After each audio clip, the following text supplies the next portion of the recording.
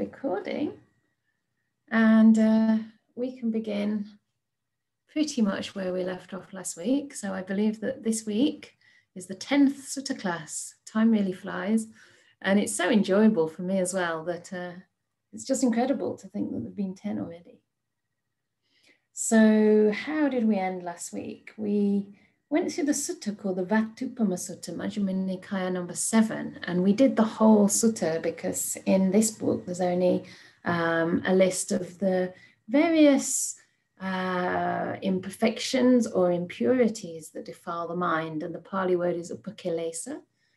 I'm not quite sure why they use the word upakilesa in this case, because in the upakilesa sutta there are different kind of defilements, and they're considered a little bit more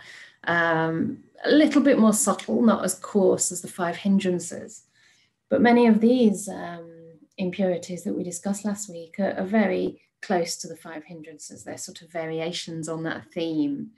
So for those who don't know, the 5 hindrances are usually dubbed, I think it's Ajahn Brahmali coined that term, the public enemy number 1, or it's probably Ajahn Brahm. We're all just brainwashed by Ajahn Brahm, so we all repeat what he says. Public enemy number 1 in terms of being an obscuration to seeing things clearly, to seeing the truth. And the whole practice of meditation, in a sense, is to learn to overcome those hindrances. First of all, we restrain them, and later on we abandon them completely. So the gradual training is first of all about restraint, learning to work with them, learning to respond skillfully rather than, generate more suffering by unskillful ways of, for example, responding to anger with more anger, or craving with a kind of suppression that never works. So we learn to handle them skillfully and use some of the antidotes. And then later on, we actually start to overcome them. When the mind starts to quieten, become very mindful, we can even catch these things before they fully manifest in the mind. It's almost like we catch them just as they start bubbling up, and the mind starts to get so skilled that it can just recognize very quickly, subverbally, that this is not worth holding on to. This is a obscuration of the mind. It's unwholesome. It leads to suffering. It's not going to serve me in any way. So the mind starts to become wise and inclines in the opposite direction towards the 7 enlightenment factors, or the 7 bodhiangas, awakening factors, limbs of awakening, wings of awakening, depending how you want to translate that. So that the awakening factors start to develop in direct proportion to the hindrances being diminished. And of course, there are things we can do to encourage that as well. So we went through the whole sutta last week, and there was one particular part of that sutta that I wanted to just fill out a little bit, because at some point in there, I haven't got it with me now, but the Buddha was saying that when we abandon those defilements, when we know that they're imperfections of the mind, we're able to abandon them.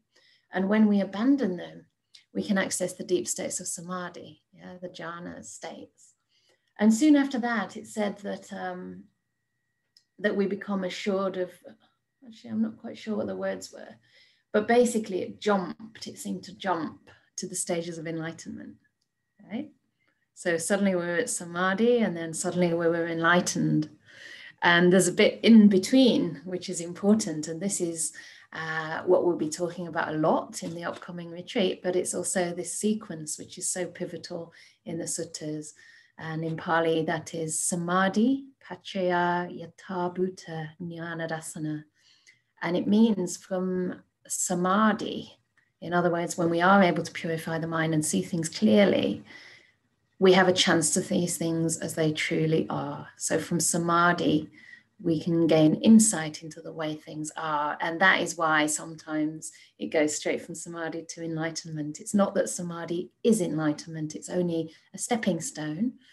But because those hindrances have been removed from the mind, you can think of them like curtains or veils. You've seen through the veil for a moment.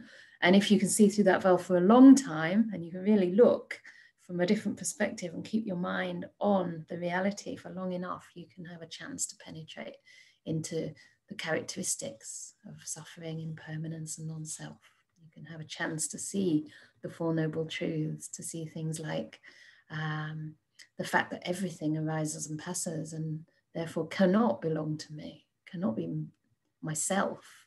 How can something that's basically subject to cessation, that's disappearing, that's vanishing in front of your mind, how can that be a self? What's the point of that being a self? You know, and when you see that very clearly, that it doesn't, there's nothing to cling to. It's not only that it doesn't make sense to cling, it's also that there's nothing actually to hold, because it's just like slipping through your fingers like sand. You know, it's like holding sand, and you've got, even if you hold your fingers really tightly together, some gets through, right? You can hold it as tight as you want, but the sand will just pass through. So then there becomes no point to clinging and holding on. But that's obviously a very high stage on the path, and we can experience that to greater or lesser degrees along the way. So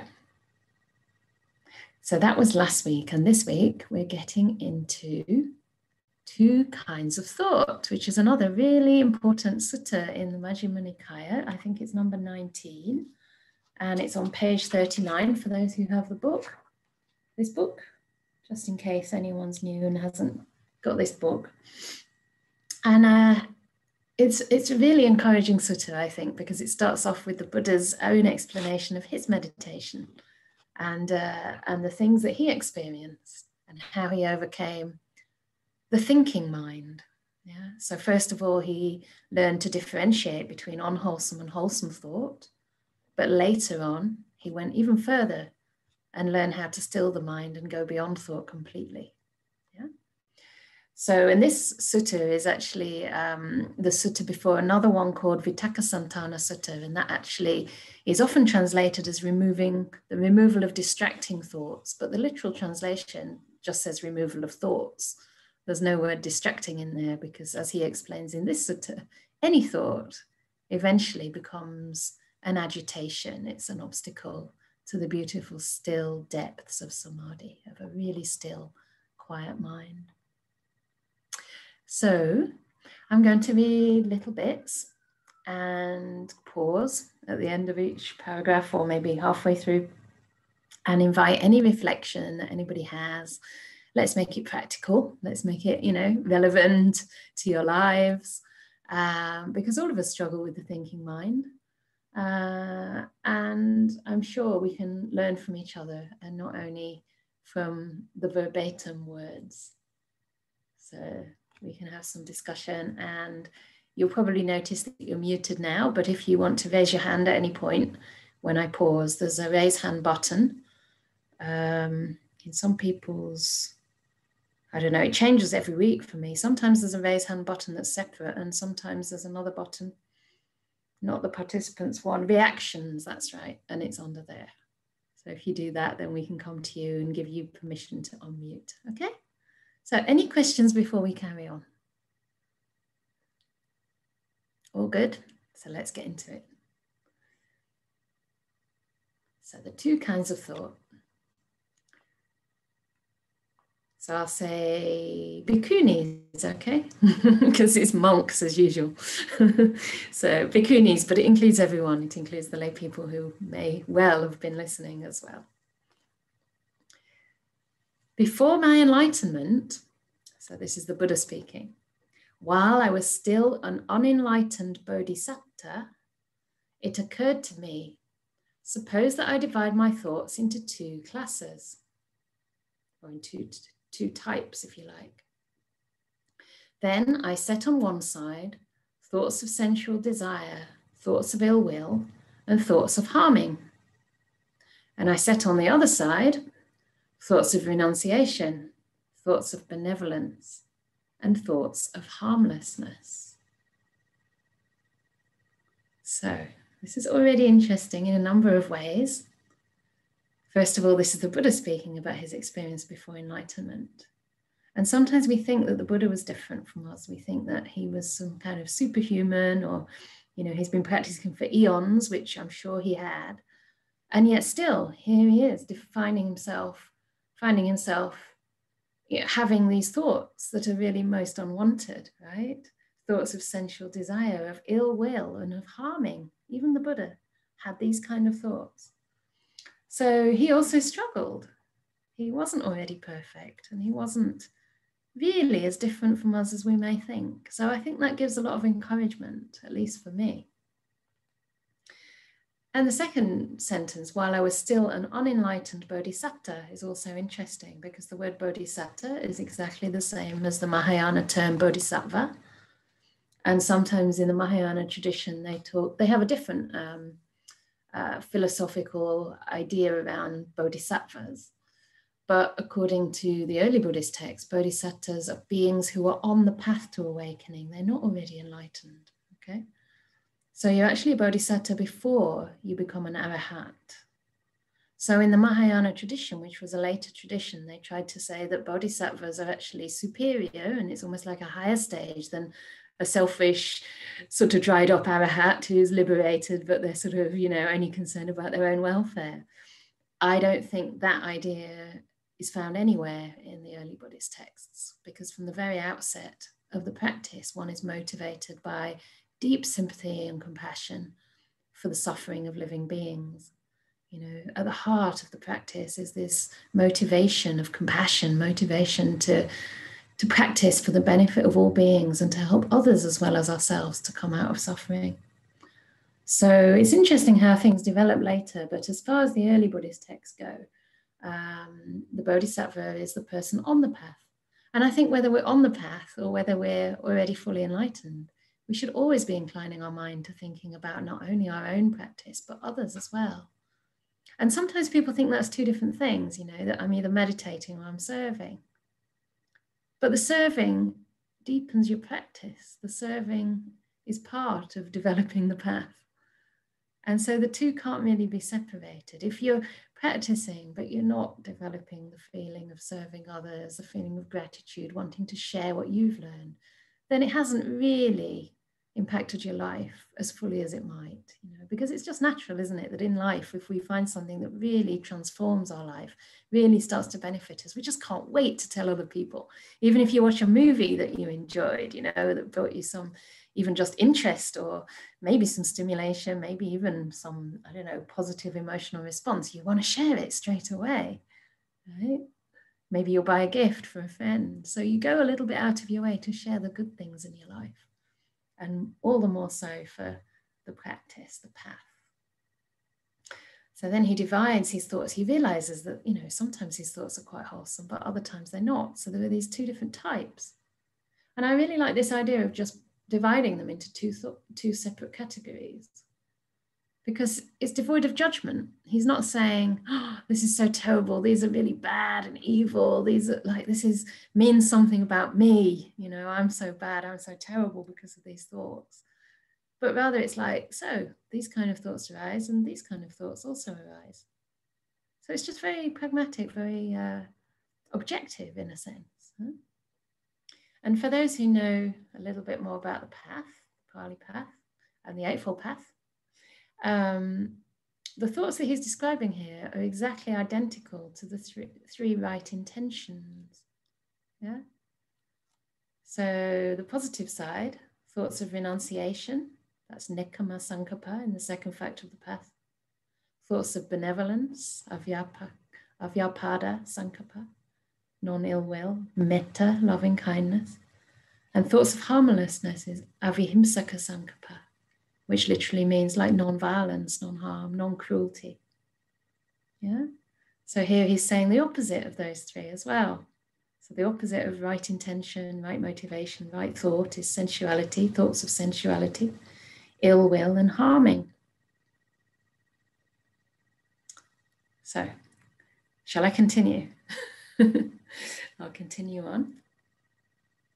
As I dwelt thus, diligent, ardent, and resolute, a thought of sensual desire, a thought of ill will, or a thought of harming arose in me.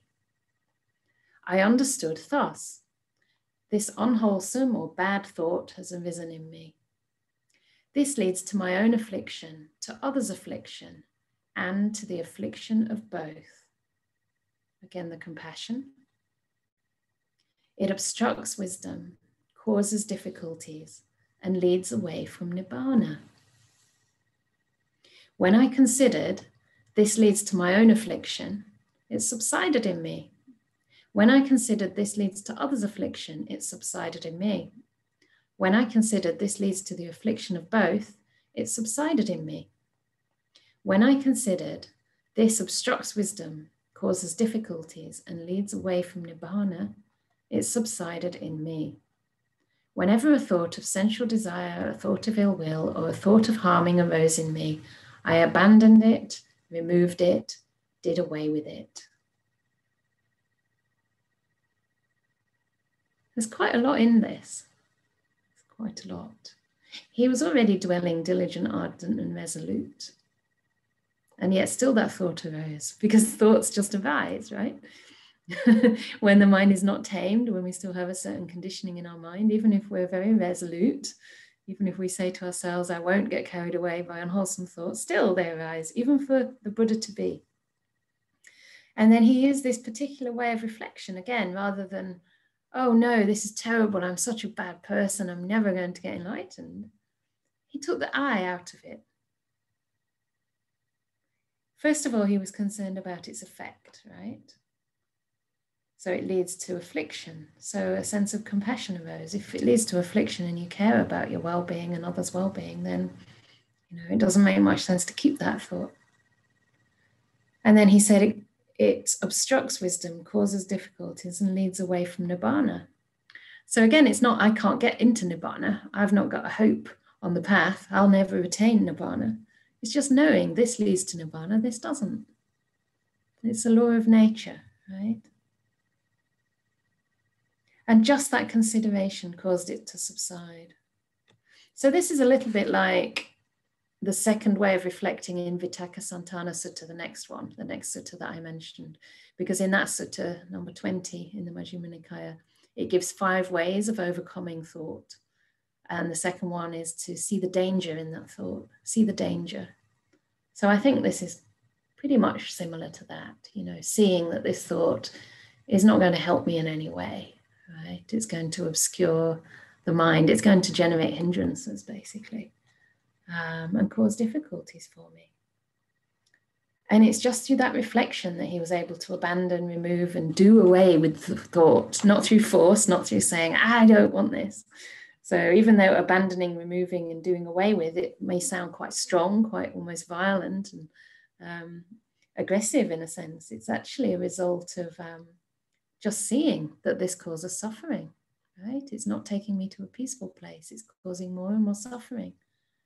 And I think it's amazing that the mind, the human mind, once it realizes that, it naturally drops these things. It's like you pick up a hot coal. You might not know, like a child, say, picks up a hot coal. They really don't know what it is. They just want to touch it. And they just withdraw instantly. You don't have to tell them, like, move your hand away from the heat. It's just an instinctive reaction. And they'll not do that again, because that's obviously an extreme situation. Yet with thoughts, we do tend to do it again and again and again. And the mind takes a little bit of learning. You do it, you realize you've wasted a whole hour, or you've just, you sat down to meditate and you just churned up a difficult conversation and it led to more and more complicated emotions and thoughts. And sometimes we do this because we're just so involved with the content of that thought that we forget, oh, is this actually leading to harm? Or is it leading to good? The minute you realize, wow, what am I doing here with my mind? I'm harming myself. I'm harming my own peace. I'm moving in the opposite way from what I want to be moving in. As soon as we realize that, we have this beautiful, almost innate capacity that the human mind just wants to drop it. So I think that's very nice. Are there any questions so far? Or comments, or maybe you want to share your experience, whether that sort of method has worked for you. Do you resonate with that? Okay, first question is from James. Hi. Oh, not so much a question, just a reflection. Great. I've got to say that this is an incredibly useful kind of sutta. It's just so practical. And, when I first read this, it's been a few months now, really started to sort of pay attention to where my thoughts are going. And I think to be honest, I was almost kind of a bit dismayed to begin with, because I consider myself a fairly benevolent person anyway. But when I really started looking and realised how much little ill will things. I mean, I noticed it when driving. It's little things like, oh, that idiot doing that, or he shouldn't be parking there. It's just so much going on that I hadn't previously noticed. So it's interesting to pay attention more, really. So so it's been really useful.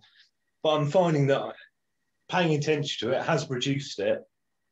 And though I still have tons of the little grievances, you know, petty grievances, nowadays they don't tend to like, you know, when you start off with that person did that, and then it leads to another thought, then another thought, and before you know it, you've thought yourself into a really bad state of mind, haven't you? Yeah.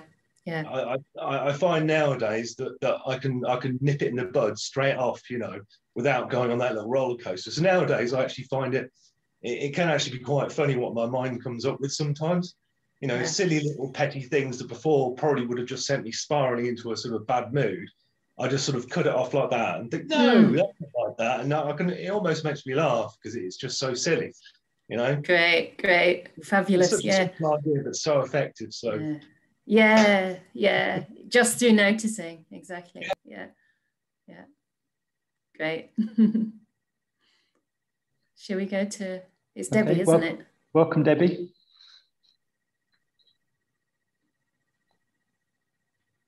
Second. Yeah. Can you hear me? Yeah, great. Okay. Yeah, this is really relevant at the moment because I'm working from home and we're just communicating via Teams and typing to each other. I find that you can misconstrue messages and you can think bad thoughts about the person that you're typing to because you believe that they've got this certain attitude about you. You make all sorts of things up in your head. And then before you realize it, you're having bad thoughts about them. And you think, oh, look at them doing that. And look at them doing that. And, you know, and your mind starts going right out of control. And whereas really they've done nothing at all. So, you know, it's really important to keep checking in with yourself and go, no, hang on a minute. What is actually going on here? What has she done? Nothing. Why are you reacting in this way? So, yeah, it's so easy to get bad thoughts about people when you're not talking to them face to face. Thank you for this. It's really gonna help. Definitely. That's wonderful. I really relate to that because it's so hard with an email which has no sort of tone. You can't hear the tone of a person's voice. You can't empathize through sort of, you know, little body language cues or any of that. And so, yeah, what we hear is only in a way what our own mind makes of those words. It's not what that person actually said. And we can spend so much time, we can waste so much time trying to work it out. Whereas this just cuts through that and says, is it causing me harm and others harm to think this way or not? Not is this right or not? Did they mean it this way or not? But just, is it leading to harm or is it not leading to harm? That simple. Yeah.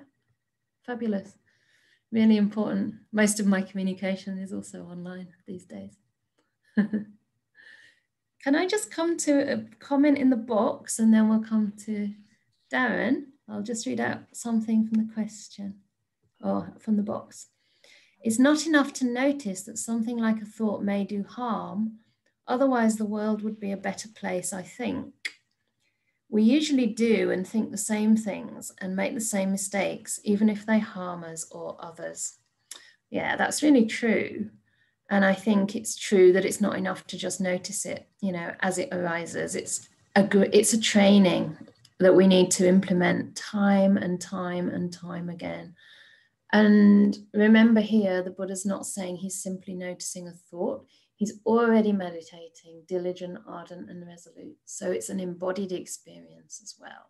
It's an experience where he can really easily notice within his mind and body that this thought has a particular effect. It's different from intellectualizing it. It's a much deeper experience of that truth. And I think this is where the real progress, the real transformation comes. We have to actually sit with ourselves. We have to see what we're doing to ourselves, you know, again and again and again, depending on how quick we are to gain wisdom. You know, the Buddha was maybe much quicker than we are, but it doesn't matter because every time we notice it, Every time we notice it, we're taking a step. So, next one. Hi. Hi there. It's just such a really powerful reading, because I think from the readings a couple of weeks ago when we were talking about coveting, I was then using that as a tool to beat myself up, because I was just feeling so bad about myself, because I was just trying to be on this path and trying to be good, and I think inherently I'm good. But then when these thoughts of ill will towards others or coveting came in, I was thinking I should know better, and I would just be using this massive stick to beat myself up with. It's just been really powerful to think, reading this, to think I can't control the first thought, and if that thought comes in, that doesn't dictate who I am as a person. It's then, I think, being aware of those thoughts and saying, okay, it's come in, and then just, it's like sitting on the bank and just watching the stream of emotions then go by, and not jumping in that river and drowning with those emotions. I think the fact that it's just saying that the Buddha before enlightenment was going through this, it's like, okay, I'm not too bad then. Yes. So it's been quite a revelation, I think, and reassuring as well. So yeah, thank you. Great, wonderful. Yeah, I think that's true, isn't it? Recognizing this is just a universal experience. And as James said before, it's like we are good people, but sometimes when we start to meditate, we see all these things in our mind that we didn't realize were there before. The thing is, they always were there. So it's not that by meditating you suddenly become full of ill will or more covetous. It's just that we weren't aware before. So the first step always starts with just recognizing the content of the mind, and then we learn, as you say, what to do with it, how to relate to it in a way that doesn't lead to building that suffering around it. And I think that's why it's so helpful to read the Buddha's words, because they're always so like, there's another sutta called the Vibhanga Sutta, and he says, when he teaches the Dhamma, he just teaches the Dhamma. For example, he doesn't say, those people that do this and this and this get this and this result. What he does say is, this and this action leads to this and this result. So he always depersonalizes it, and it starts to look much more like just a pattern of conditioning, a pattern like a cause and effect process. Just nature, like you say, that beautiful simile that you used of the river. It's just nature doing its thing. But we do have some influence once we have that awareness, once we hear the teachings. It's like we put a different program in there, and then that starts to bear its effects. Yeah. Good. I'm so glad it's encouraging. Yeah. Hi, Janaki. I hope I'm pronouncing your name correctly.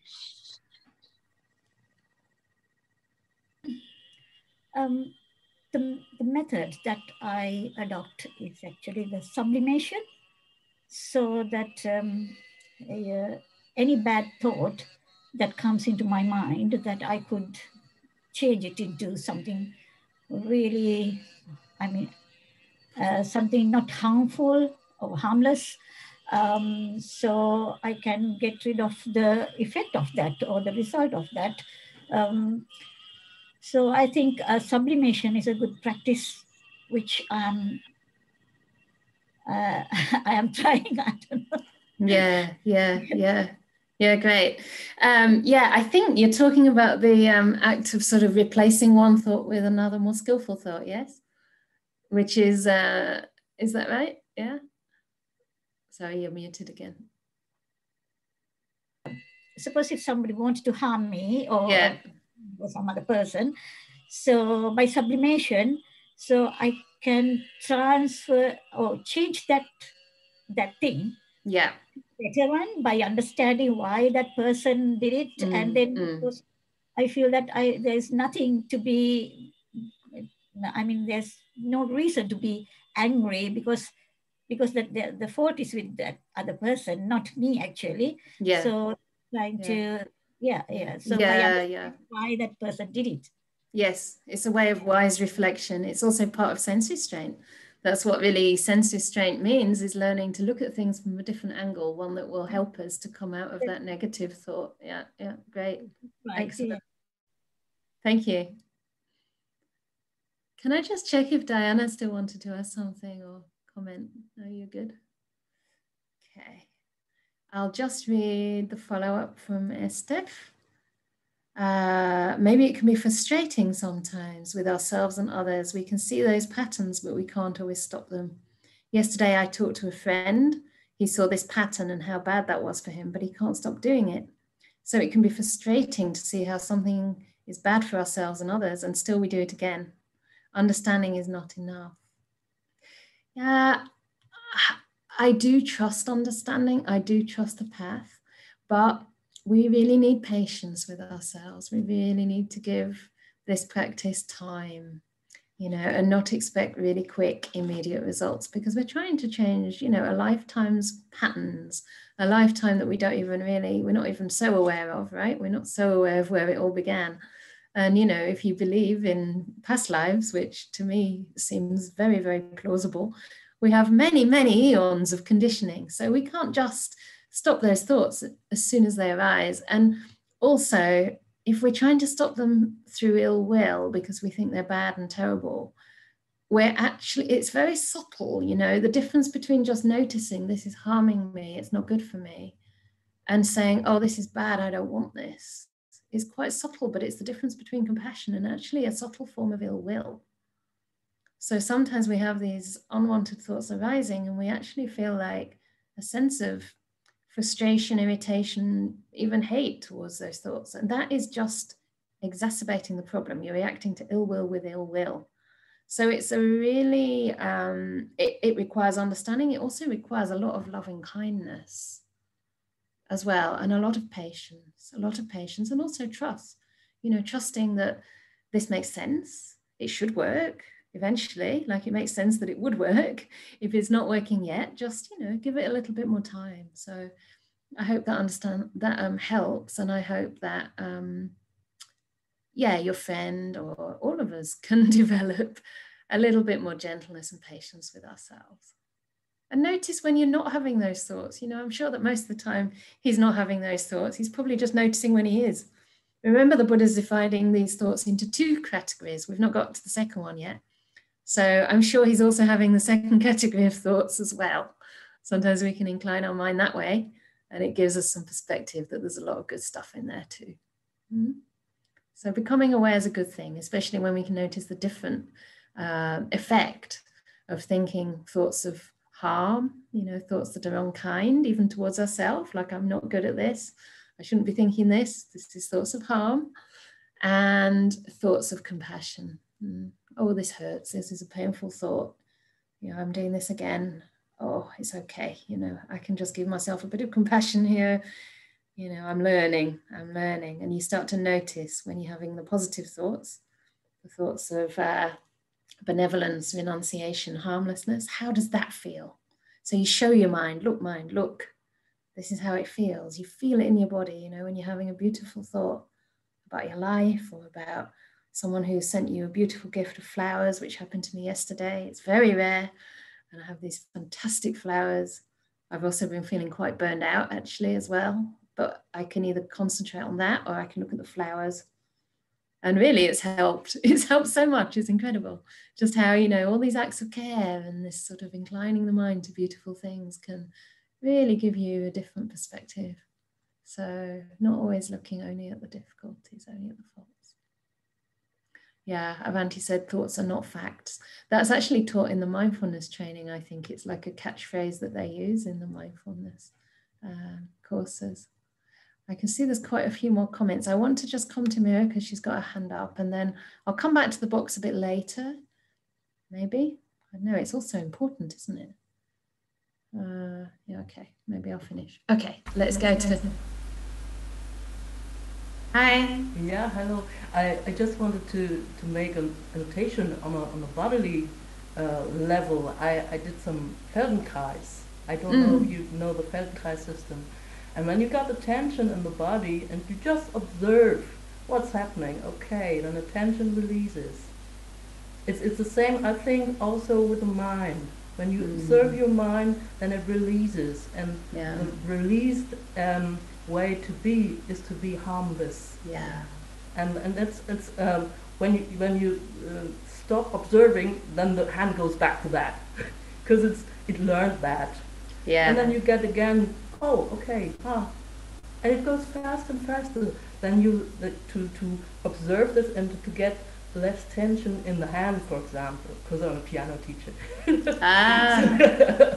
Yeah, and it flows only. You can only play very fast when you're not full of tension.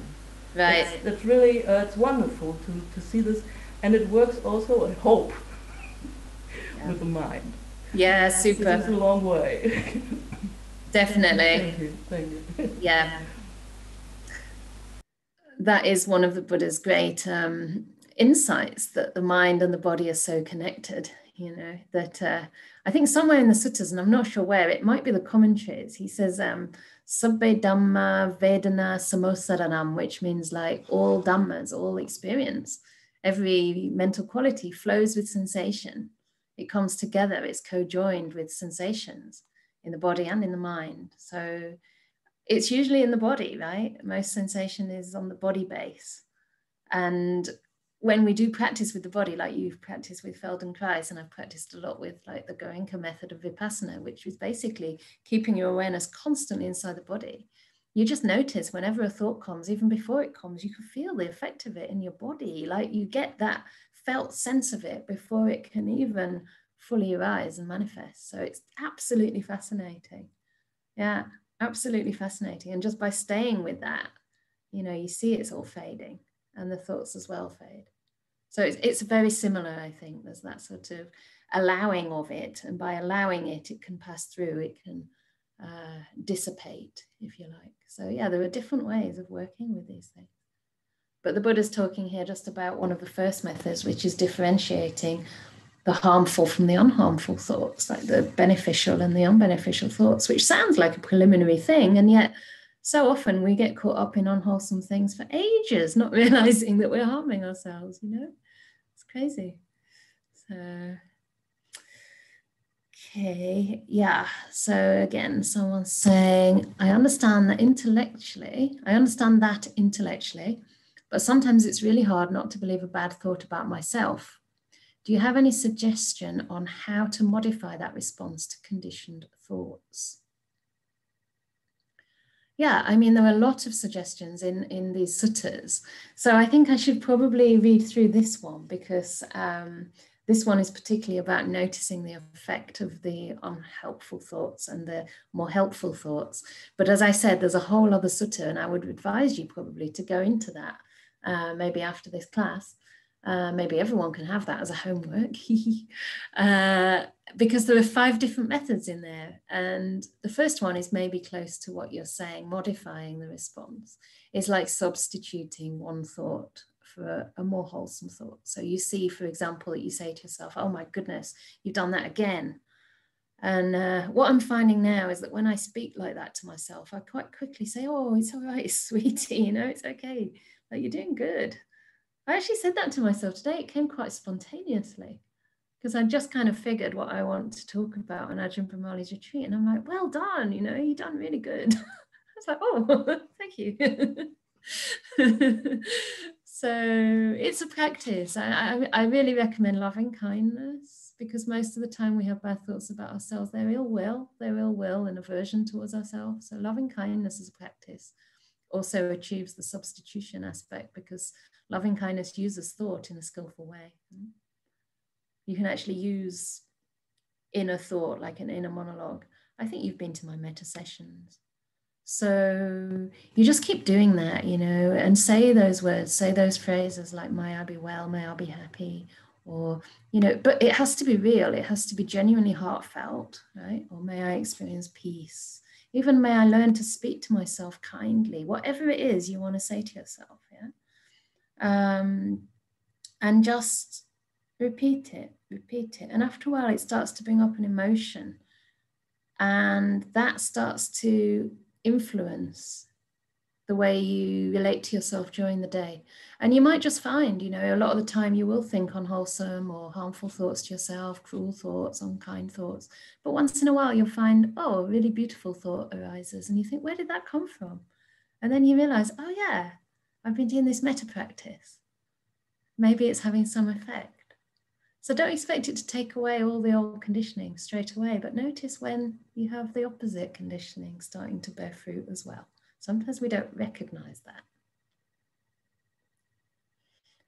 Okay, so let's carry on with this sutta because the next one is really beautiful, the next little paragraph. And not to freak you out because this just shows that the mind is conditioned, okay? So don't worry about that. So we'll have bhikkhunis again. We'll have monks later, just to be fair. Bhikkhunis, whatever a bhikkhuni frequently thinks and ponders upon, that will become the inclination of her mind. If she frequently thinks and ponders upon thoughts of sensual desire, she has abandoned the thought of renunciation to cultivate the thought of sensual desire, and then her mind inclines to thoughts of sensual desire. If she frequently thinks and ponders upon thoughts of ill will, then she has abandoned the thought of, here, the thought of benevolence to cultivate the thought of ill will, and then her mind inclines to thoughts of ill will. If she frequently thinks and ponders upon thoughts of harming, she has abandoned the thought of harmlessness or gentleness or kindness, if you like, to cultivate the thought of harming, and then her mind inclines to thoughts of harming. So I'll give the simile. Just as in the last month of the rainy season in the autumn, when the crops thicken, a cowherd would guard his cows by constantly tapping and poking them on this side and that with a stick to check and curb them. Why is that? Because he sees that they could be flogged, imprisoned, fined, or blamed if he lets them stray into the crops. So too, I saw in unwholesome states danger, degradation, and defilement, and in wholesome states the blessing of renunciation, the aspect of cleansing. So this is very nice because it's basically saying that whatever we think and ponder upon becomes the inclination of our mind. It's basically what I was just saying, it becomes more and more likely that you're going to start having more thoughts of loving kindness, you know, until it becomes an inclination. You naturally start to veer in a wholesome direction. It becomes like a reconditioning of the mind. And some people say, you know, that inclination of the mind, it's almost like it becomes your character. You know, and you meet people who just have this natural character of goodness and kindness. It's almost their natural response. Or they see somebody suffering. They might still feel, you know, I don't know, a little bit overwhelmed at first, but their instinct will be just to respond with compassion to see what they can do to help. So it's beautiful. The power of the thoughts, you know, is something that's shaping our karma, if you like, you know, where we're coming from matters. And that becomes stronger and stronger until we just start leaning on the side of the good. So don't worry if you see unwholesome thoughts. That's the other side, right? You might think, oh no, I'm having wholesome thoughts. It's becoming the inclination. But like we said before, you know, you already had those thoughts. Now you're just becoming more aware. And anyone on the path of Dhamma is already motivated by beautiful qualities, you know, by a lot of wisdom and compassion. So it's not a problem. And here also it's saying about when you have a thought of sensual desire, you've abandoned the thought of renunciation to cultivate the thought of sensual desire. So you can't have the two at the same time. They cannot coexist, which is great because when you're practicing metta, this is why I love the practice. You might think you're getting nowhere. You might think, oh, I'm just repeating these phrases. I don't feel any metta. It's like I'm a robot, just blah, blah, blah. But actually, when you're having that thought, you're keeping out thoughts of ill will. It's not possible to think a thought of ill will at the same time as may I be happy, right? Just for that thought, if you can stay with those words, may I be happy, You've abandoned thoughts of ill will to cultivate thoughts of loving kindness. So this becomes your power, your reconditioning of the mind.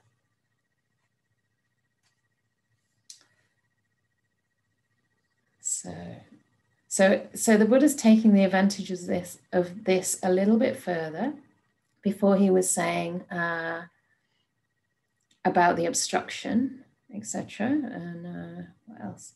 Yeah, he was saying more about the negative effect of the unwholesome thought.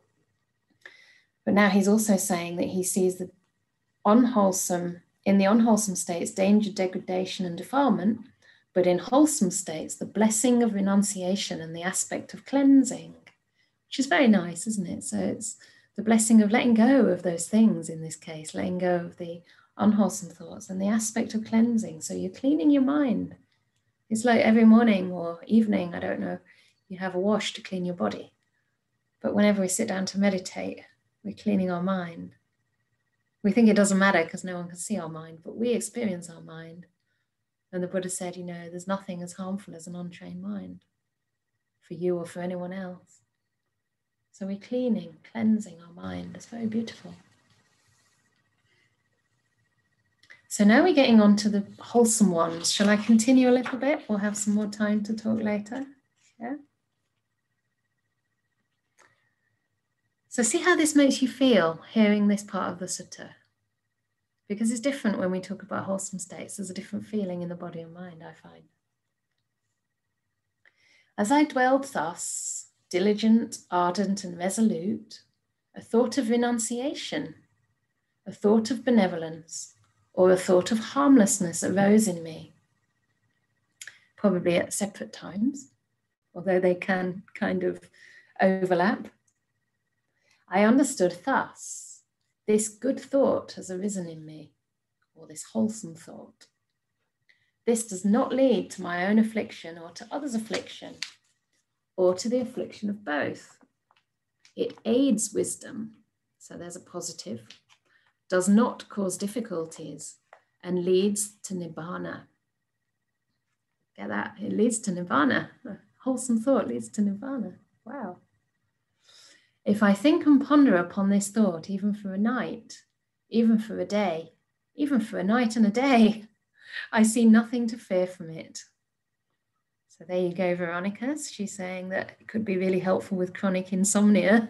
So if you are awake, you could have wholesome thoughts. You could keep on repeating thoughts of loving kindness, and there'll be nothing to fear from not sleeping at night or from the thought itself. However, one caveat, this is only if you're going for deep jhanas now, so you're probably not quite ready for that while it's the middle of the night and you're tired. But with excessive thinking and pondering, I might tire the body. And when the body is tired, the mind becomes disturbed. And when the mind is disturbed, I think in another translation it says agitated. It is far from stillness. So I'm translating samadhi here as stillness, not as concentration. Again, a good indication of that, isn't it? Because we're talking about the mind becoming free from thought. That's more of a still state than a concentrated state. So I steadied my mind internally, quieted it, unified it, and stilled it, or concentrated it if you really like. Why is that? So that my mind should not be disturbed. So this is great because it's going again in stages, right? It might seem to contradict itself, but I think it's just a natural process that we start to veer away from the unwholesome thoughts and start to, cultivate the wholesome. And we can do that a lot. There's nothing to actually fear. It's not going to lead you into any sort of unwholesome state of mind. It's creating good karma, right? It's definitely creating a lot of good karma. And yet, if you continue with that, the only real danger is that you won't get into really, really deep silent states, obviously, right? Because they're the states that go beyond thinking. But I think it's pretty good if it's getting you close. And is it this one or the previous one? It's the next one, the Vitakka Santana Sutta. it's also the one that's about removal of thoughts with the 5 methods. That is also known as the Adicitta Sutta, I think in the Chinese. Derek might know, but I'm pretty sure that's right because I've heard that from other people, not because I speak Chinese. Mind you, Adicitta just means the higher mind in Pali. And the higher mind is again a synonym for the jhanas. So the only problem with beautiful thoughts, with, you know, thinking a lot about beautiful things, is that you can't get into those really deep states as long as that thinking is continuing, because he's saying that that will tire the body, or might tire the body. And when the body is tired, the mind becomes disturbed. So we all know how that feels. I know how that feels when I'm really, really tired and I want to meditate. And it's like, tired body often means tired mind. There's just not enough energy.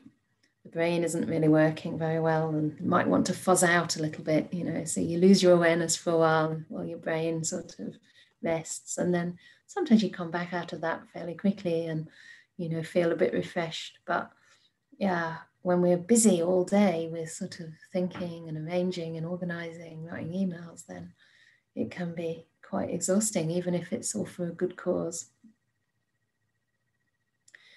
So again, the method that he uses here to still his mind is just noticing that the body is tired, the mind gets disturbed, and then it's far from the stillness, from the jhanas. So he steadies his mind internally, quietens it, unifies it, and stills it. So it's very systematic, very intentional. Great, we've got the Chinese characters there. I can't actually say them, but I think they say Adicitta. So there we go. So now we're at the point where the Buddha's starting to tire even of those thoughts. So bit by bit, you know, we're inclining to stillness, to peace. We're starting to see. I think also when your mind is full of wholesome thoughts, it brings a sense of well-being, doesn't it? It brings a sense of like comfort, ease.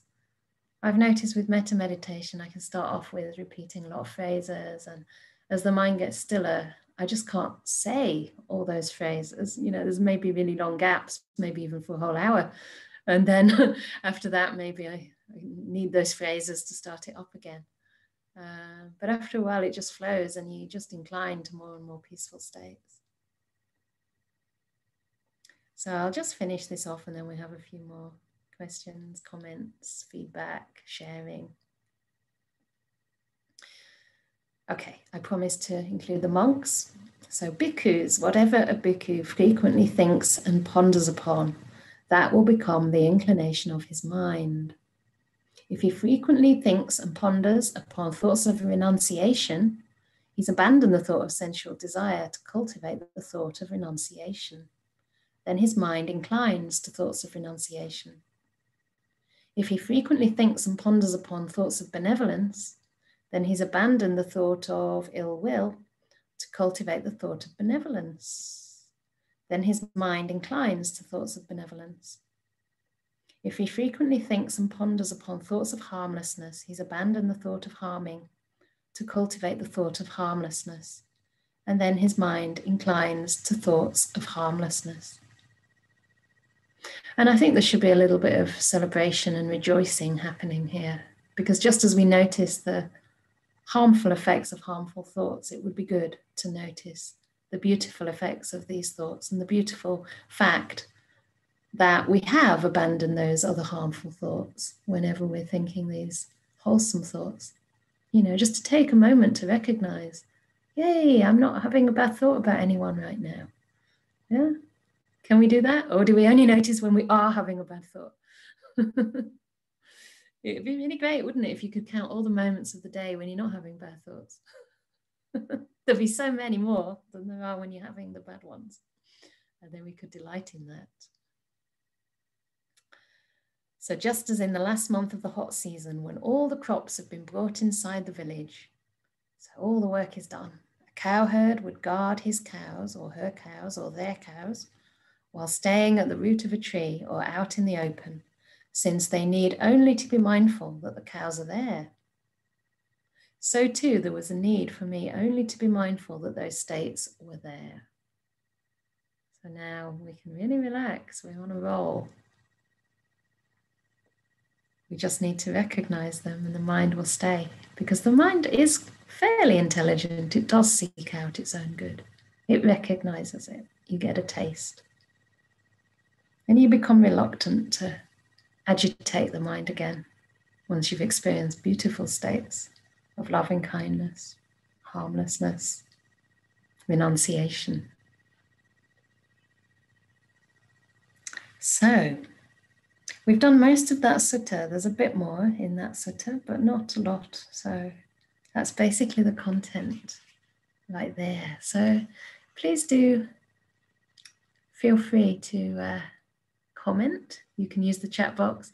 If you want to speak, aloud, we're not recording your video, only your voice. So your voice will be in the recording, but it's pretty anonymous. Otherwise, please feel free to use the box. Someone has said, when we wake in the morning, offer these wholesome thoughts, and also before you sleep. Yes, very good. That's what I always suggest in my metta sessions, or at least whenever I can remember. I should never say the word always. I should never say the word never also. But yeah, there are so many opportunities throughout the day. And like you say, before we sleep, before we wake, where we're not on the computer, we're not busy, we're not doing anything else. Why don't we just see if we can incline the mind slightly and get happy about that? Like I say before, we're not expecting quick results. It's about patience. It's cumulative effort over days, months, weeks, and years. But when you are practicing a long time, sometimes you look back to kind of 5 years ago, 10 years ago, and you think, wow, there has been some positive improvement, and any amount of positive improvement is something to really celebrate, because you wouldn't have that without this path, right? Imagine how many lifetimes you've been roaming around without a path, not really knowing where you're going. I mean, you see it in people, even if their life goes well, there's a kind of dimming of brightness and sparkle, in most people, if they don't really feel they've got a purpose, a deeper meaning in their lives. You're getting tired, you're getting older, there's been disappointments, maybe divorce, all kinds of things can happen in our lives. And, to actually make steps on the path, to actually feel that you've developed in beautiful, wholesome qualities like contentment, generosity, forgiveness, peace, truth, honesty, trust, this is massive. That's what you take with you when you die. You don't take your body. John says, I really like the image of the shepherd now resting at the end of the harvest. Yeah. It's really lovely, isn't it? He only needs to know that the cows are there. Yeah. Oh yeah, he stays at the root of a tree or out in the open. Yeah, it's a beautiful image. You see that a lot in Asia, actually. And maybe in other countries too, where there's still quite a tradition of shepherding, etc. So I think Janaki again has her hand up. I want to know about samadhi, the state of samadhi. Is it actually the tranquility that you reach in the mind? And so when the mind has reached the state of tranquility, that means we still keep on thinking. But isn't it? That does not mean that, because sometimes people say that it's a stillness of the mind, but I honestly don't understand that. So I just want to know, because we can't stop thinking. Thinking goes on, but it's only good thoughts. Is it that? Or the unification of the mind? Okay. Thanks for the question. So there's a difference between samadhi and samatha. So samatha is like calm. Samatha is like calming the mind, and it has degrees. It's like there are different stages, right? The same with samadhi in a sense that you can say there's different levels of samadhi, but the word samadhi in the Eightfold Path, sama samadhi, it refers to the state of the 4 jhanas. And that is absolutely states without any thinking whatsoever. So it is possible to rid the mind of all thought, or let's say abandon thinking completely. And there's a sutta, I don't remember where, it's probably in the Majjhima Nikaya, where one of the Jain, I think the Jain leader actually, is it Nigantha Nagaputta? Ooh, I forget now. I think it is. And he goes to the Buddha and he actually says, it's not possible to reach the state without thinking. It's not possible. And actually, I think he goes to a disciple of the Buddha and says something like, I don't believe it's possible. And he says to this disciple, do you believe it's possible? And the disciple of the Buddha says, I don't believe it's possible either. And he says, see, it's not possible. The Buddha's disciple says it's not possible to stop thinking. And then the Buddha's disciple is quite cheeky. So he's being clever, right? He's being playing with words, playing on words. And he says, I don't believe it's possible. I know it's possible. And they're all these disciples of the Lord Buddha. They are tricky. They're very tricky. He goes away feeling quite displeased because this is the leader of one of the main religions, if not the main religion in India at that time. The Jain religion was even more widespread than the Buddhist teaching at that time. So it is possible. And there are various degrees of stilling the mind. There's different stages towards those deep jhanas. And like you say, first of all, we might notice unwholesome thoughts, then later on they start to change or become more wholesome, more kind, softer, more peaceful maybe.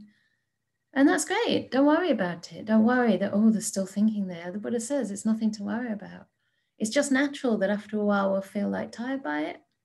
It's like a sense of nibbida, like wanting to turn away. It's just a natural process. The mind just feels, I've had enough of that now. And it just allows itself to be quieter. So it's just a gentle stilling, a gentle sinking in to deeper states of peace. So it's all good. It's all part of a very wholesome and natural process. I hope that goes some way to help. So can we get to Avanti? It's actually Matisha, but I'd like, hi, you haven't spoken yet, and then we'll come to Maxwell if there's time. So, hi, Venerable. Hi, hello. I just wanted to mention something which crossed my mind. The states of wholesomeness which is talked about. I think sometimes I wonder if, you mentioned about having loving kindness and those being the wholesome thoughts. But what about the sort of the more blank states of mind, which is in the present moment, but not sullied by any unwholesome thoughts, but sort of this sort of blank awareness kind of states, which seem to be very wholesome and actually carry with them a subtle kind of happiness. Yeah. I think those are sort of wholesome as well, aren't they? Yes, absolutely. They seem to be sort of reflecting more on the alobha, adosa, amoha. Yeah. The negative, this mentioned in the negative, isn't it? Yes, the lack of greed, hate, and delusion. Exactly. Yeah, that's right. I mean, the beautiful thing about the Buddha's teaching is there's different ways to practice. There are ways that you can directly, intentionally cultivate states of loving kindness. But also, even the absence of greed, hate, and delusion means that the mind will naturally have a certain degree of loving kindness because it's just the nature of the human mind. When it's free from ill will, what is remaining? You're not blank. You might not feel full of bliss, full of happiness, but you may feel peace. So I think sometimes if you just naturally go from maybe unwholesome thoughts or maybe not even unwholesome thoughts into a state where it's just quiet, but it's a kind of very wholesome quiet, there's nothing wrong with that at all. That's really beautiful. And it's certainly a wholesome state. But then there's still scope for training in the wholesome thoughts throughout the day. Because in the daytime, we're not likely, unless you're Ajahn Brahm and you can turn on and off thought when you want to, we're going to be having thought. So it's still really helpful to learn how to, incline the mind towards a more wholesome thought and to substitute an unwholesome thought. It's still a really helpful practice. But you might not necessarily have to do that in your meditation if you're naturally getting into some quiet places. Yeah. Does that make sense? Yeah. Absolutely. Yeah. Thanks. Nice to see you. Okay. And hello, Maxwell.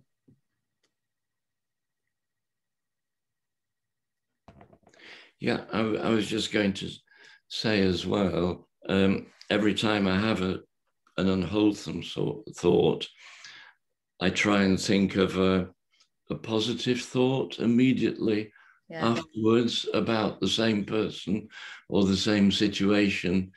And I came across an illustration the other day, because when we look at someone, and someone who we feel we know very, very well, we only see the base of the trunk of the tree, and they have the branches and the leaves, but we don't see all that. You know, quite often when we make immediate judgments, we only see that little bit of the trunk. Yeah. So, and it was a lovely illustration I saw, and it made me.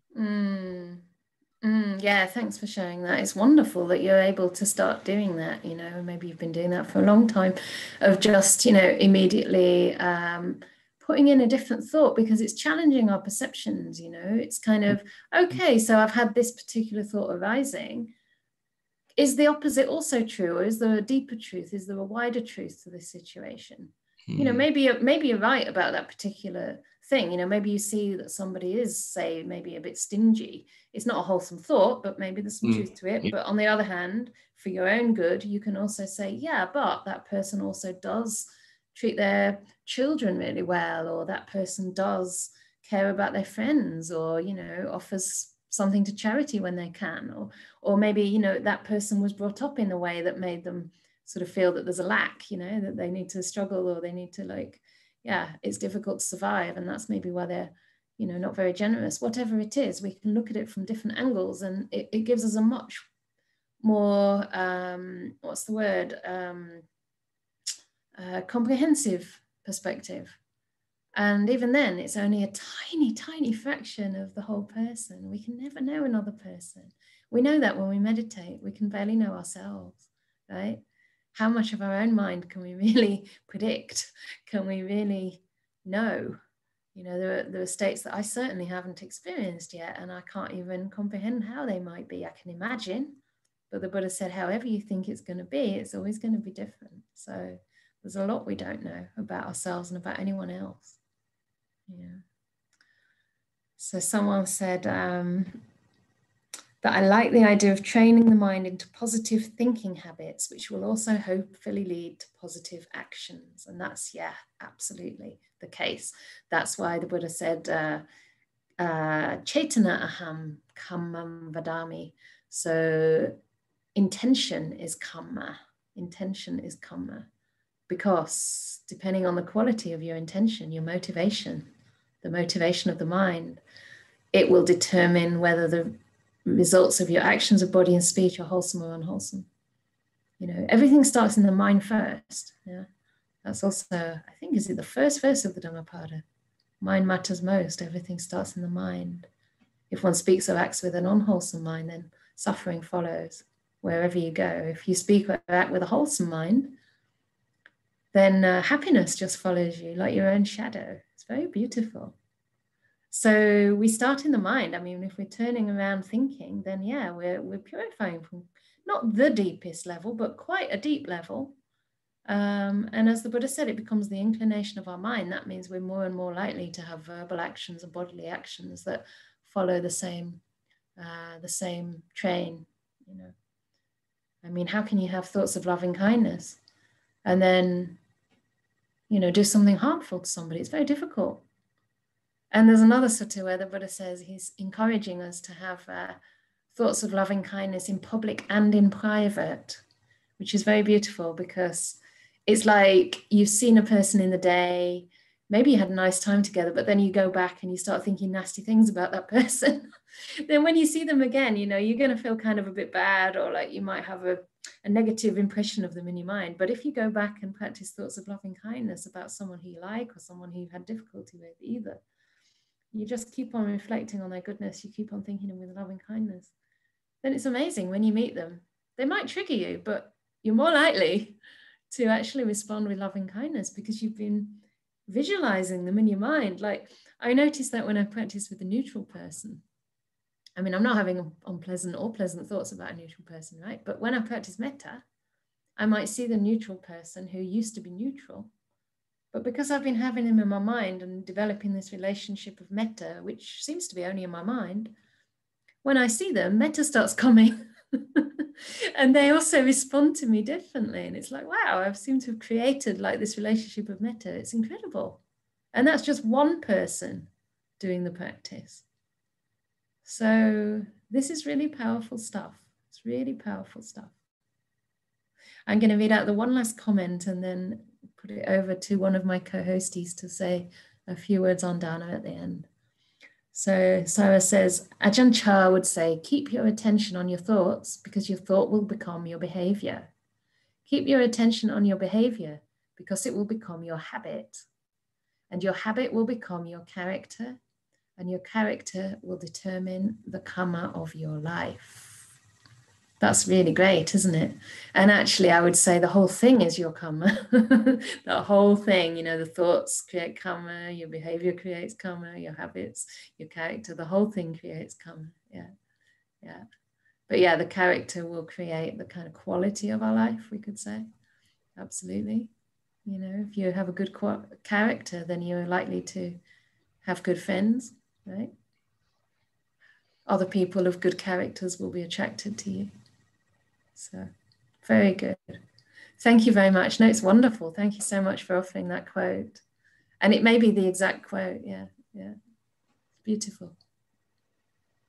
So, handing over to Gunther, I think, for a couple of minutes. Thank you.